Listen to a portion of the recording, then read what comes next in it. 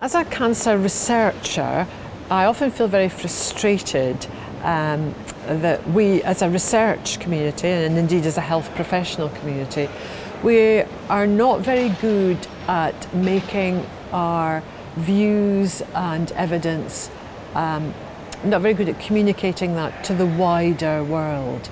And indeed I have a frustration that so few people know the really quite strong evidence relating to lifestyle.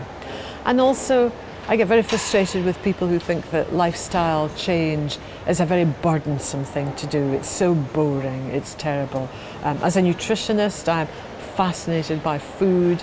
I love food, love healthy food, love creating things, love all sorts of ideas around food. And it really doesn't have to be boring at all. And so about 8 years ago, we held a cancer prevention conference in Scotland, which was funded by the Scottish Cancer Foundation charity. And people in the room felt likewise that they would like to come together and be advocates for cancer prevention and indeed cancer screening for early detection. And so we set up something called the Scottish Cancer Prevention Network, which is funded by the Scottish Cancer Foundation. And we're an advocacy group.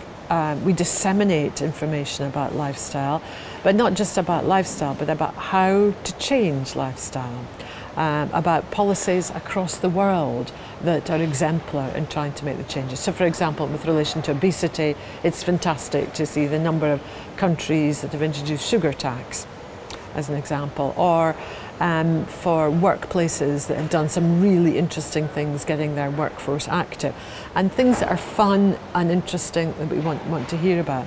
So we produce a free quarterly newsletter, SCPN newsletter, which is an e-newsletter, which anybody is welcome to sign up for.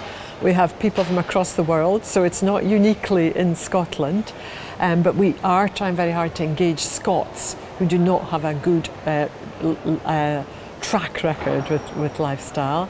We do an annual conference and we always get our health minister to come and address that, and that is on the day nearest to World Cancer Day, which is February the 4th.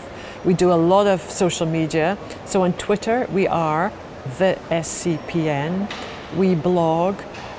We try and get students involved, so we've got a student chapter.